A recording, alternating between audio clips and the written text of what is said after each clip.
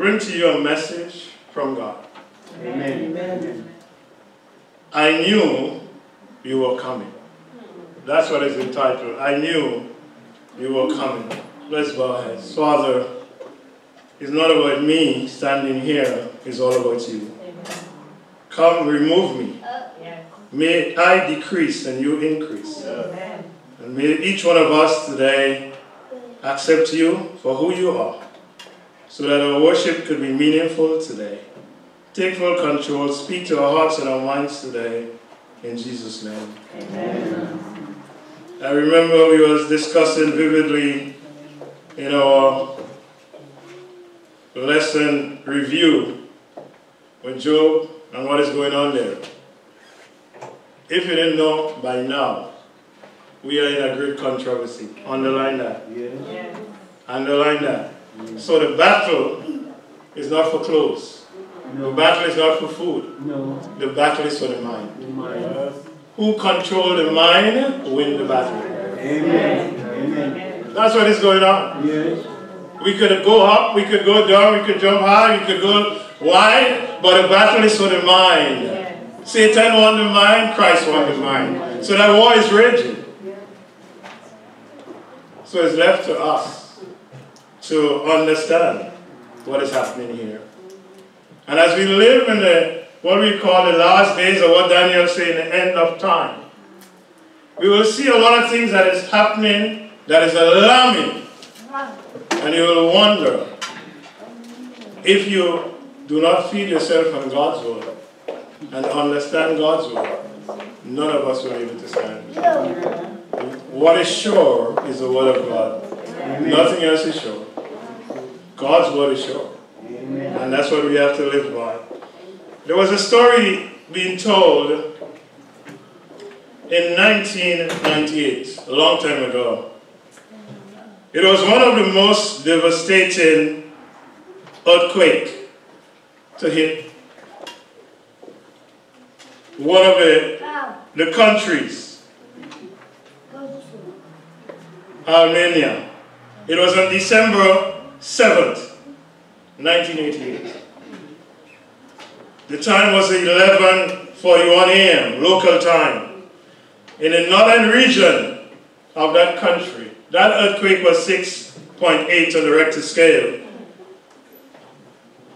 Destroyed homes, flattened buildings, cost lives more than 30,000 people. All right? The story of a nameless father searching for his son in a destroyed school building has since inspired thousands. Immediately following the initial quake, the father had rushed to the school, which has been totally flattened. So if you rush to the school and you see it totally flattened, what will you think? Everybody gone.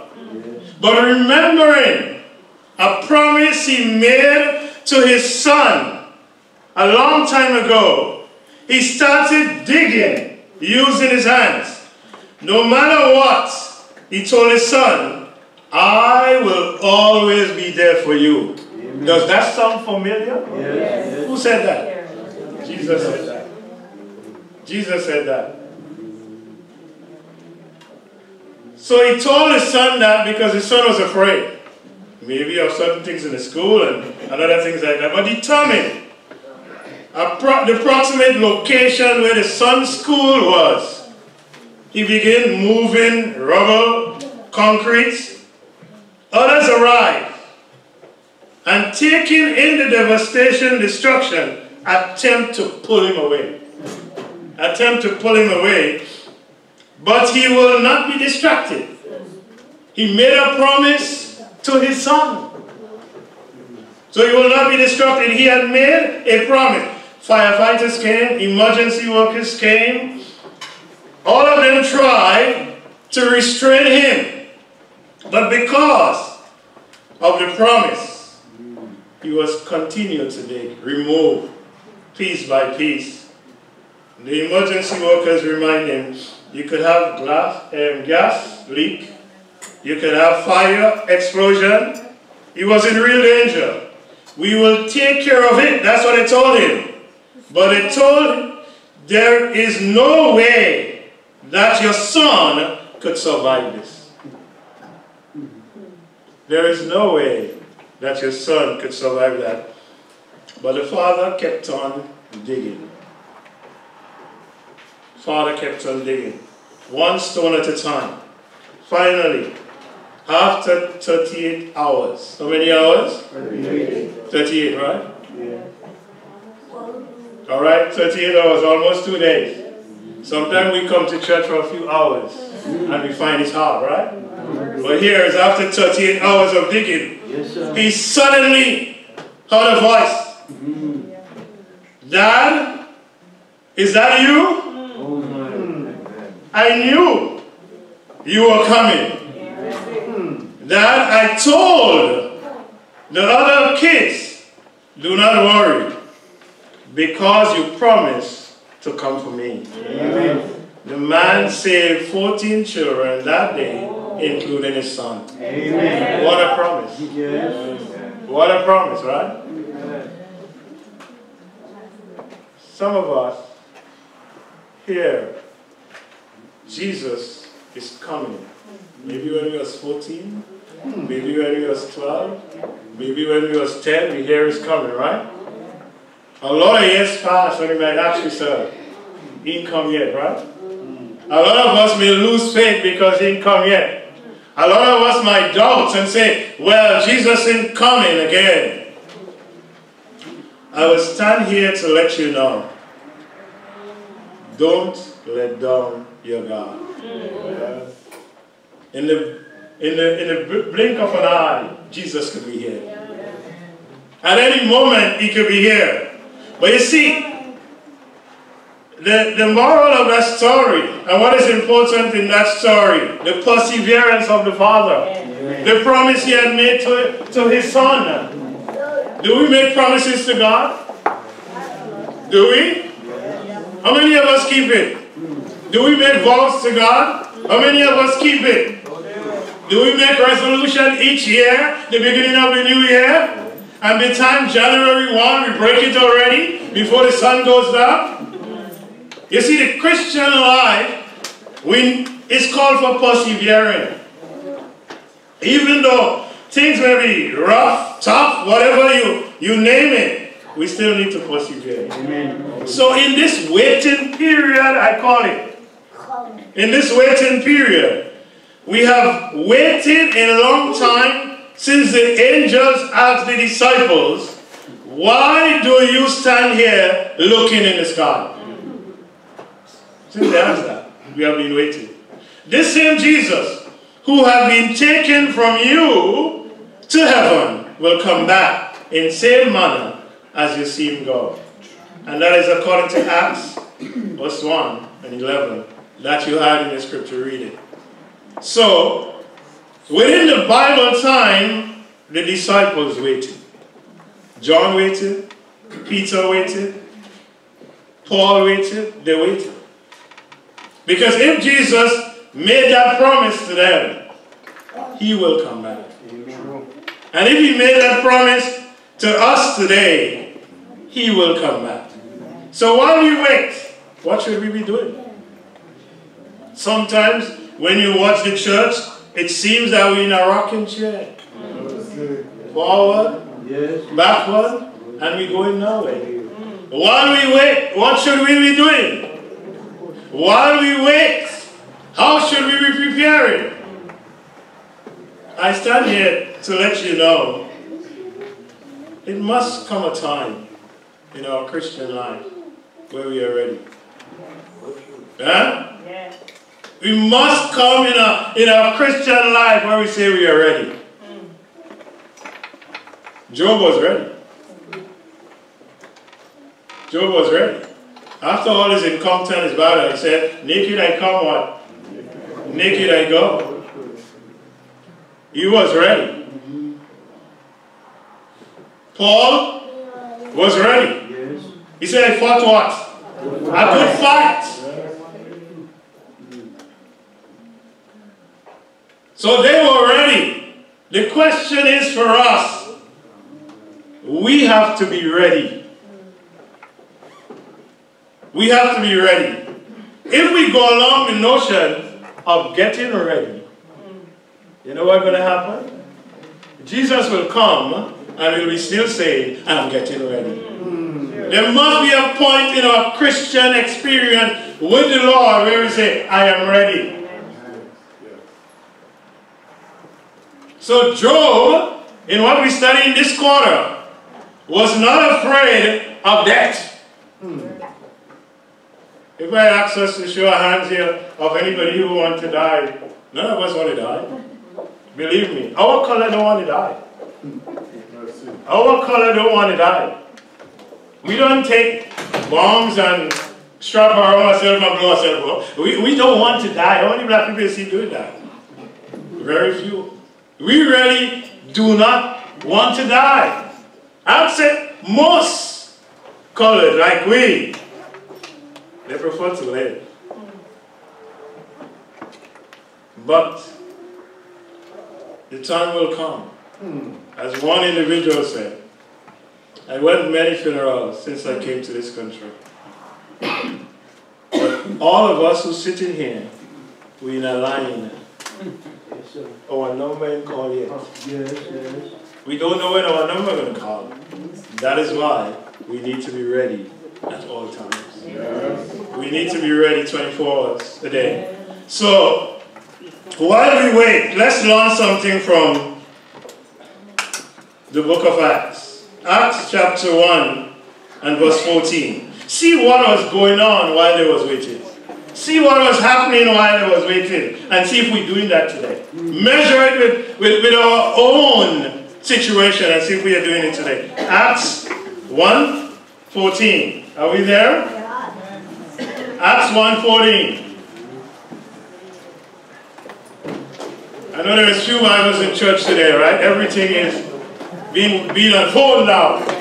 You know, everything is modern technology. Nothing wrong with that. Nothing wrong with that. But use it to the honor and glory of God. Spend more time using it to the honor and glory of God. Acts 1:14. Let's read it together. Just in case somebody might have dozed off. Let's read it together so they will hear voices. Acts 1:14. Read together, congregation. These all continue with one accord in prayer and supplication, with the woman and Mary, the mother of Jesus, and with his brothers. So they're continuing in what? Prayer and what? Supplication. So somehow, while they was waiting, they were praying. Amen. While they were waiting for Christ to come, they were praying. Are we doing that today? And when I say praying, I don't just mean a 5 minutes in the morning and a 5 minutes in the evening and that's it, you know. That won't work. We have to spend diligent time on our knees and diligent time in God's word. Amen. If we're doing that, we are not waiting. So while they was waiting, they were praying. And I like the word they used there. They were in one accord.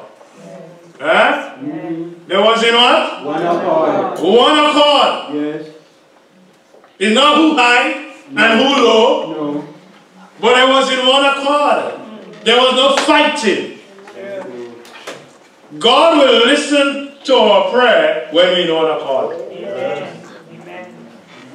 When we're in one accord. Let's look at Acts 2 and verse 1. Chapter 2 and verse 1. 2, 1. Read it together.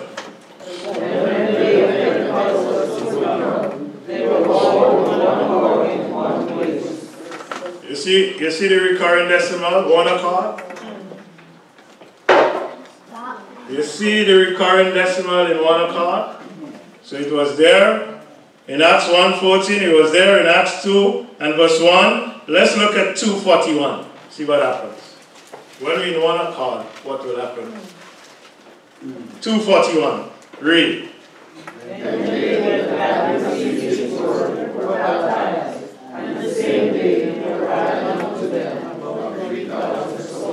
see what happens when you're in one accord? You see what happens when we are praying? So while we wait, we have to be doing these things like what happened in the book of Acts. We need to be in one accord. It's not about who could expound the scripture more, or who know more prophecy. It's not about that. The important thing is our connection with God. Our relationship with God. And I always had to bring in Job's story here. What Job go through did not happen overnight. No. It was a constant relationship that he built with God. Day as well as night. Yes, yes. The sacrifice he made on a daily basis. Amen. Yes. So he had this awesome relationship with God. So God knew him. So that's why he says, Satan, you have him.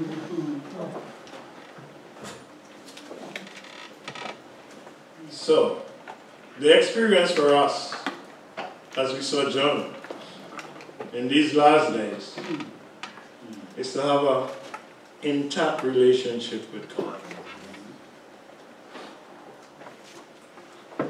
And as we mentioned, we're going to get our testing time. And when we get our testing time, if we pass this test, God's going to give us a bigger one, and a bigger one, and a bigger one. If you look at Abraham, he went through different tests. And that what is important. So when I hear Elder Randy says, we have to be tried in the fire, these are the tests. And God knows what we can bear, so He's going to give us what we can handle. He knows what we're capable of. But the important thing is, continue a relationship with Him. So prayer, fellowship, taking care of the needs of the new community. God-centered praise led the growing of the church. One accord. So we fighting and who want to be the head and who want to be not want to be the tail, and you have more sheep than Indians, and you name it. We were not able to do what they did in Acts. And there's another text which says, and God added to the church daily. So which means, when we in one accord, when we pray, when we are together, we can do exploit for God. The disciples did exploit for God because there was in one accord. Two key factors that we need to take with us in these last days. Two key factors. First, they had been with Jesus. You heard what I said? They had been with Jesus. Sometimes we come to church, and when church finish at sundown, people wonder whether we have been with Jesus. The words that come out of our mouths, the way we dress, we spend the whole day in Sabbath, and even before Saturday night finish or whatever we call after sundown, we wonder whether we have been in Jesus. What it's telling us here, the disciples was with Jesus. Because see, anytime you are with Jesus and you are in Jesus' presence, when you leave, you cannot be the same. You cannot be the same. And if you find yourself, or I find myself being the same, something is wrong. It's the same thing like we come to church and spend how many hours here? 8, 9 hours. And we say we have been with Jesus. We have been praying. And if after sundown I am the same, something is wrong. Amen. It does not work so. So they spoke about a Savior. And they knew they had an intimate relationship with Jesus. intimate, close. They had experienced God with us even. And listen to that, and that's what is important here. Even when they was in prison, Jesus was with them. Amen.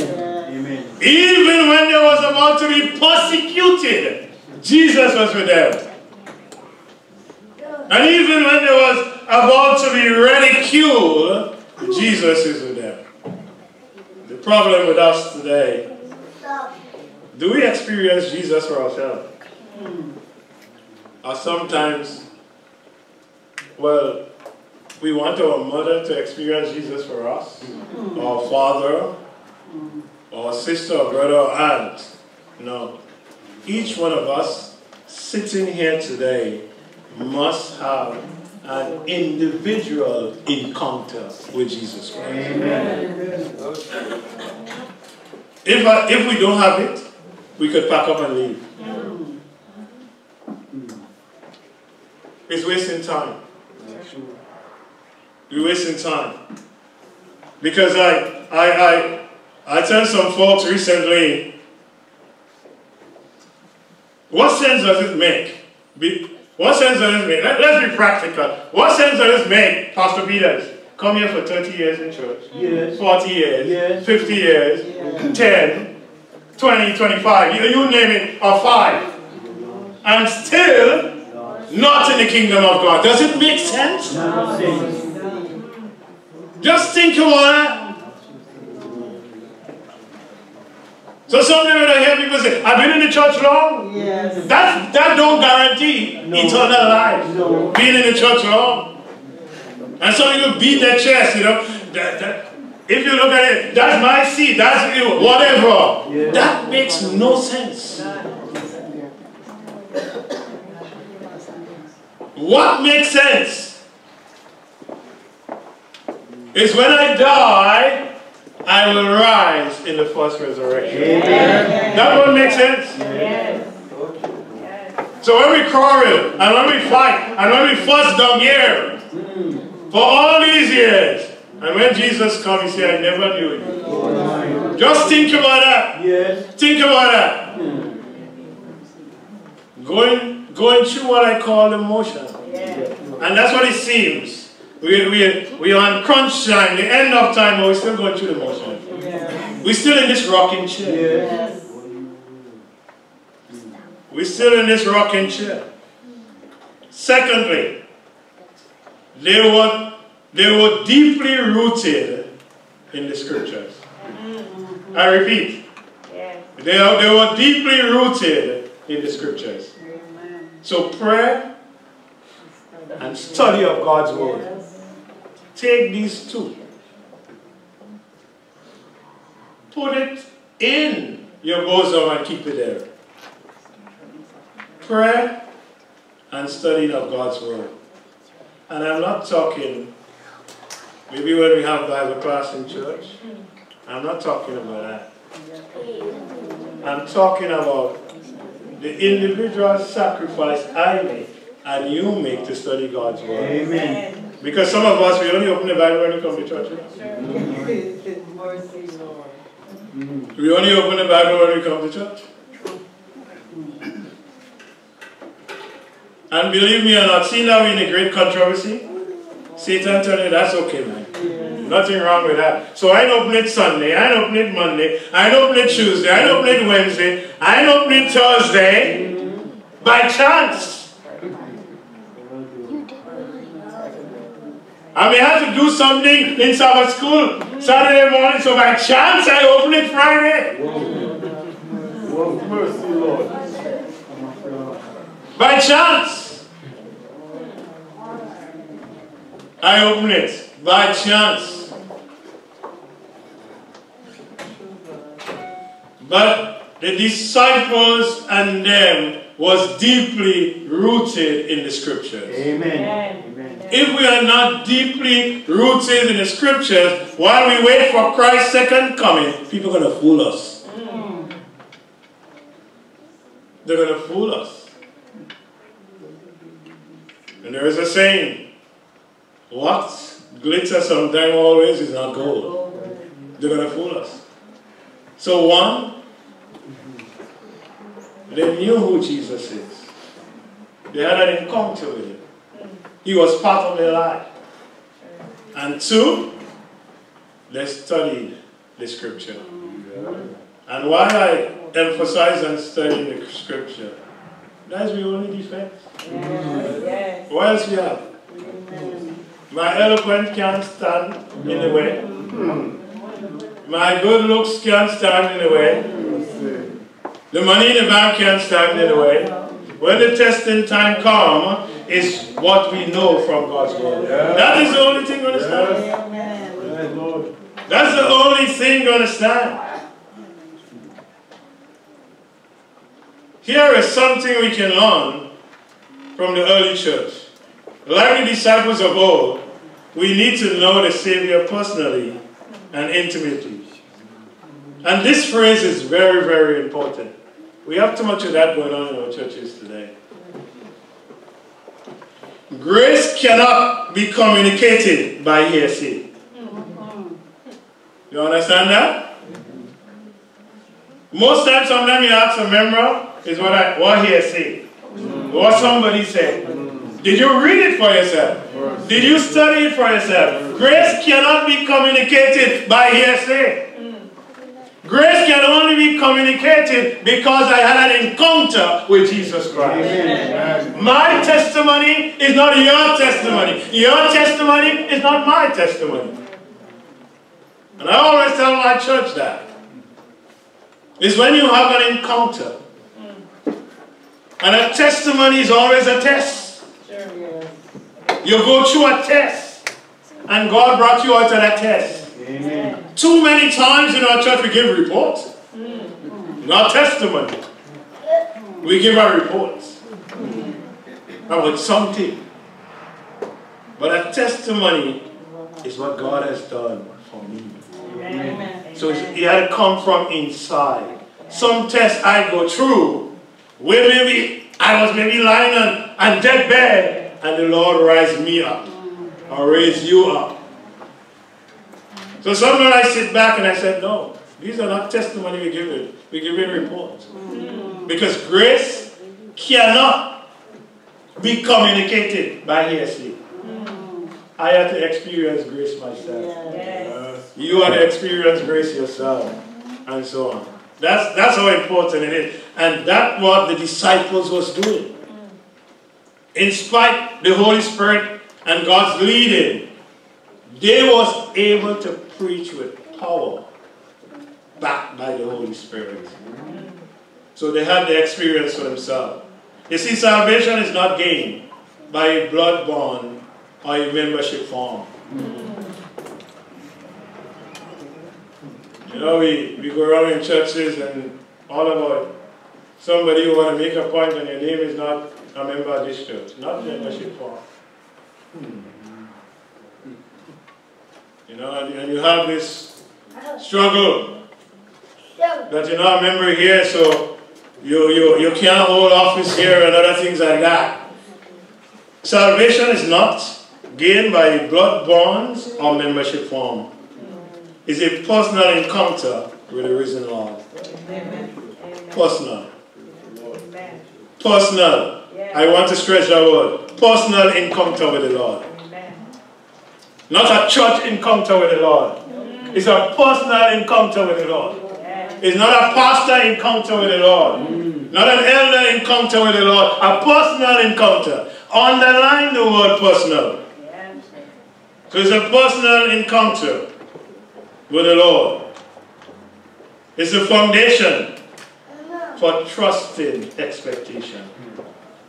Is a foundation for trusting expectation. So the big question we may ask today,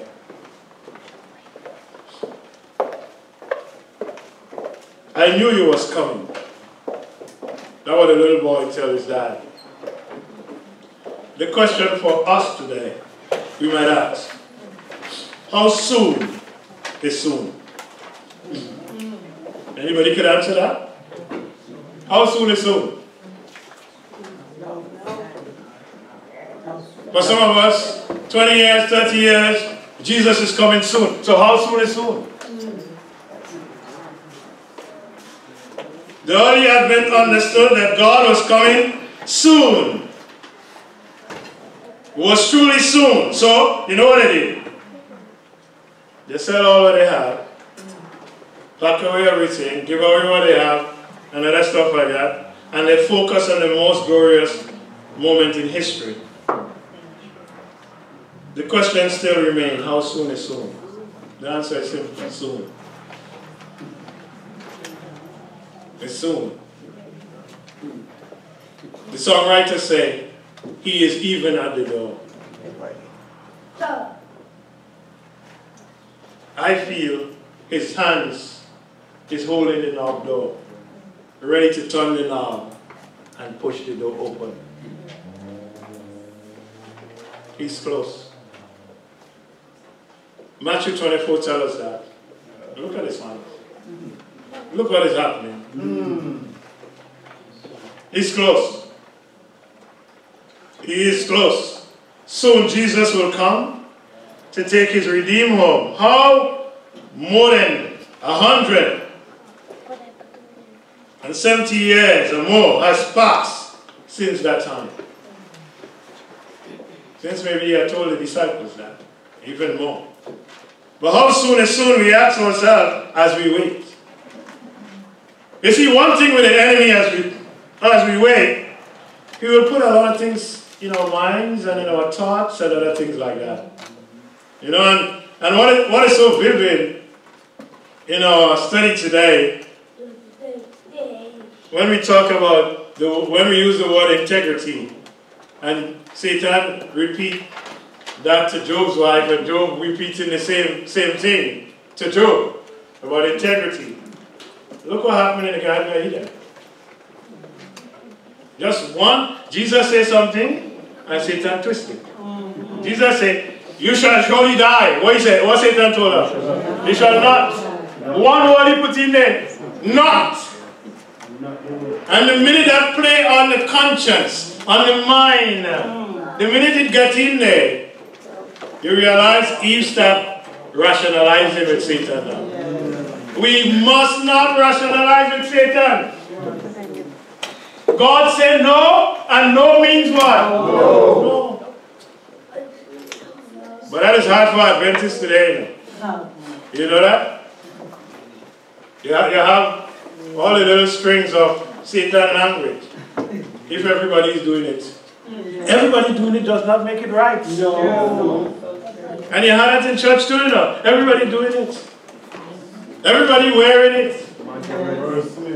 That does not make it right.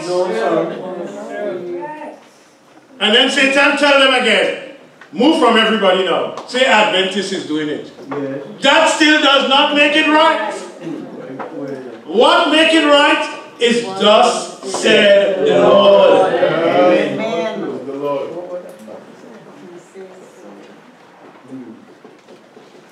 So the same trickery in the Garden of Eden,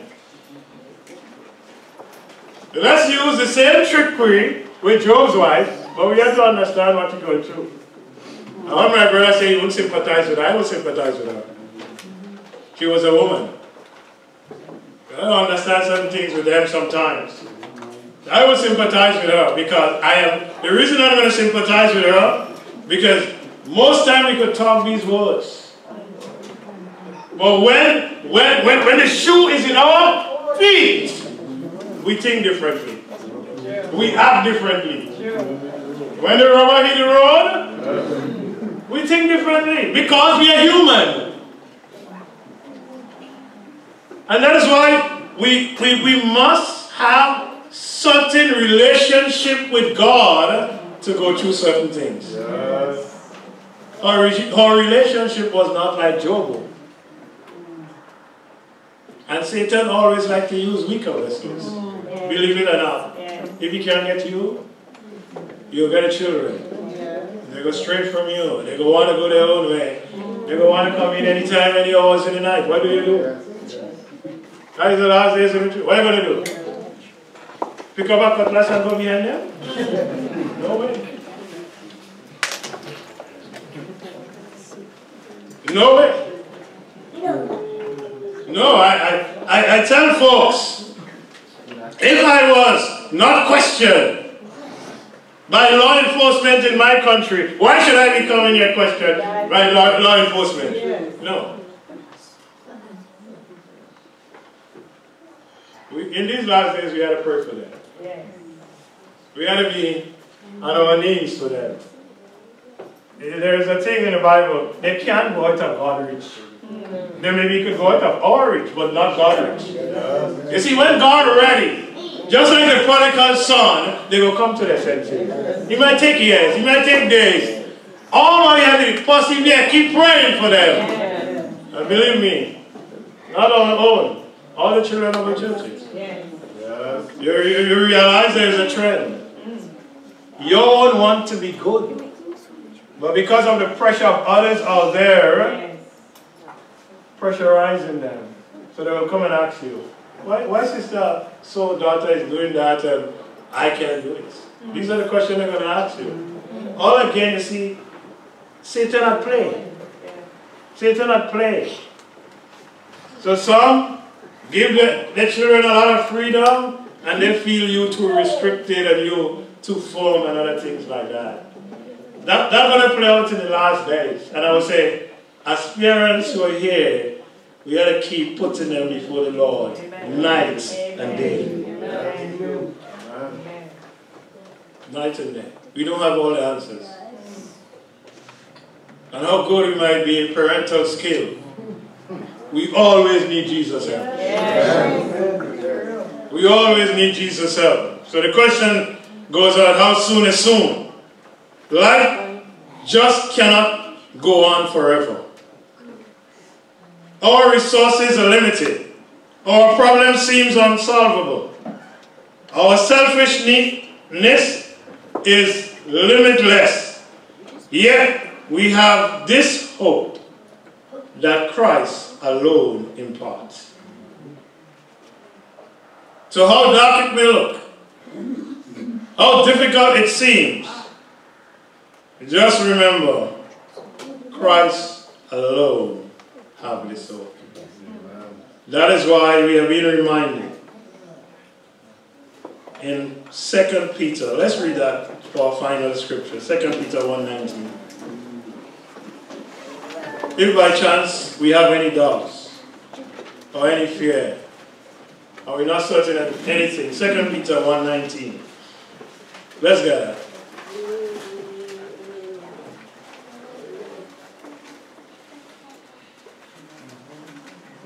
2 Peter 1:19. Are we there? Yeah. Read it together. We have also a more sure word of prophecy, whereunto we do well and take heed, as unto the light that shineth in a dark place, unto the day dawn, and the day shall arise once more. A sure word of what? Prophecy. Sure word of what? Prophecy. Completely reliable. Yeah. Use that word, completely reliable. The Bible is completely reliable. Amen. We can trust the Bible. Amen. We can trust God's word. Amen. It's reliable. All other things can fail, but God's word will never fail. It will stand forever.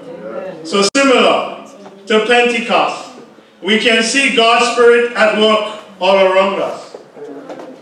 And, brethren, don't worry,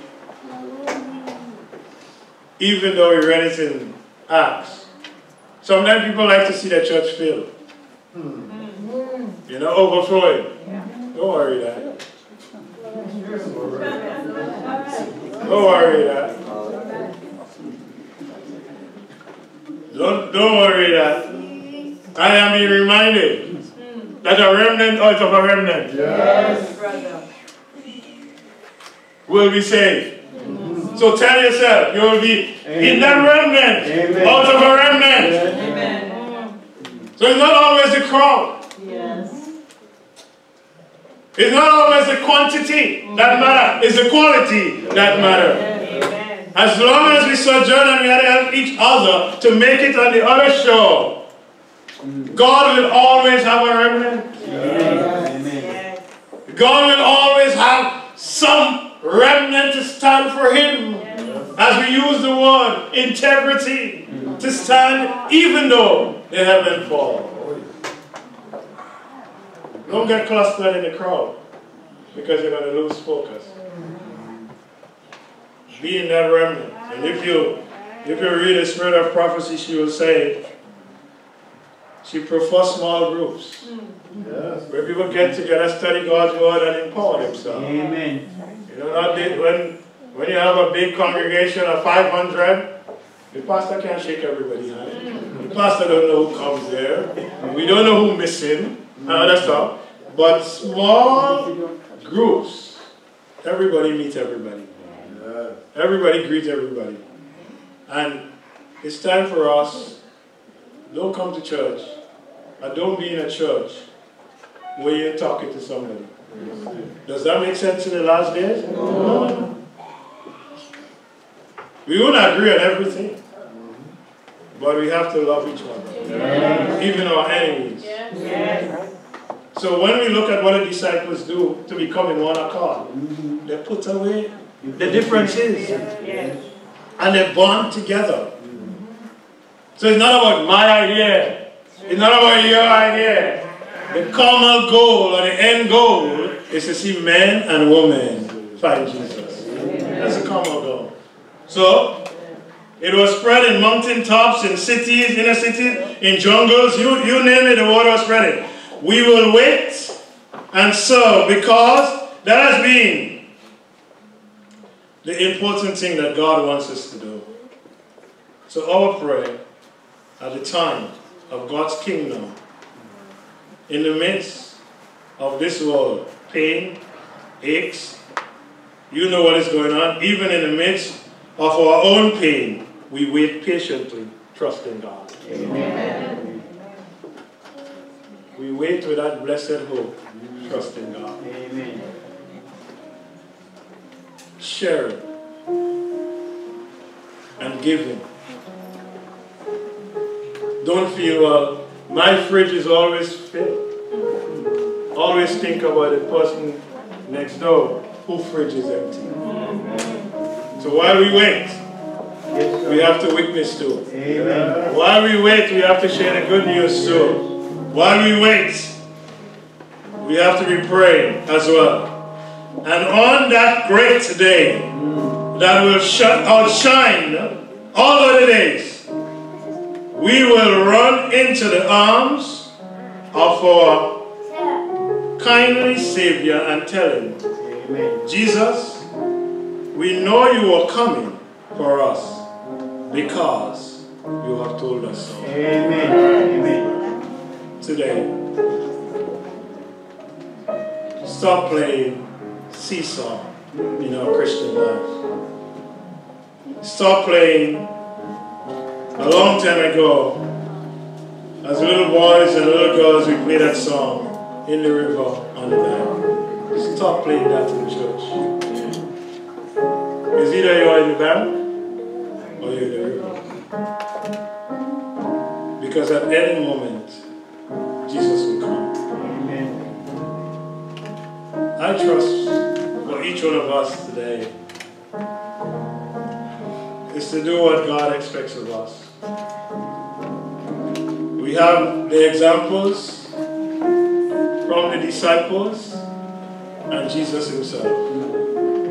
We have God's word that is reliable.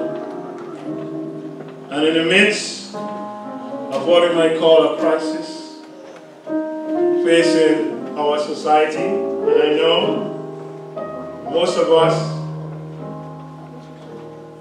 in this election cycle, we have our own opinion about the two candidates. You might ask us, what is our position? For those of us who can vote, exercise your right to vote, I will say.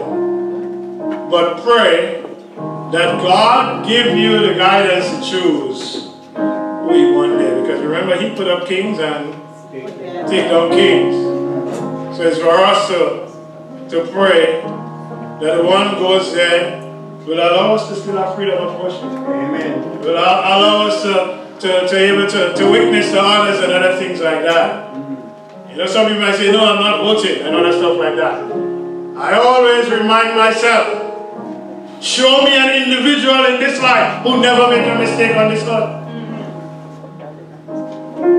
But as we come to the end of time, let us be ready and stay ready. Amen.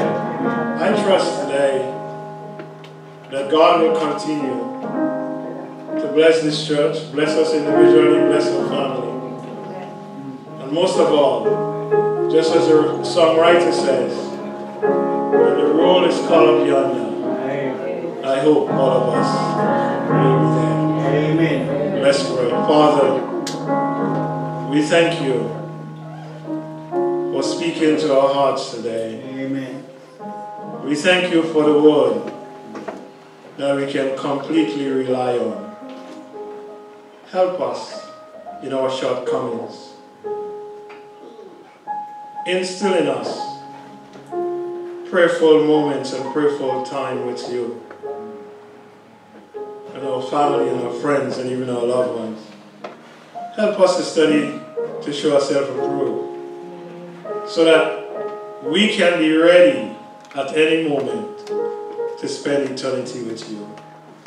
So continue to bless us and be with us throughout the rest of the Sabbath. But Lord, when all is said and done, may none of us here fall wanting, but all of us be saved in your everlasting kingdom, together with family, friends, loved ones, and all those who we have labored for and share the gospel with, will see Jesus when he comes. Until then, keep us true, faithful to you, we pray. In Jesus' name. Amen.